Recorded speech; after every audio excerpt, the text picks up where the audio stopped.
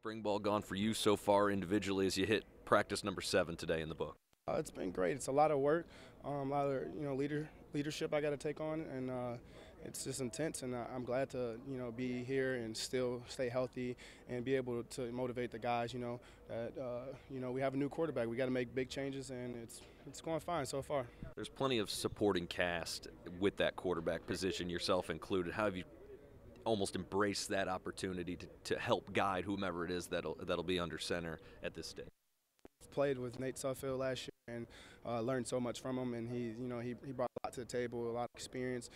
Just taking him, learning the quarterbacks, mimic him, but get to that level of intensity, leadership, and just the way he carries the offense like we need a quarterback to do. So it's been a fun ride. We're still going, and a lot more ball left. With the success that you had last season, what's next for Simmie Cobbs? What steps do you need to take, even in spring ball, off season, to just take your game to the next level?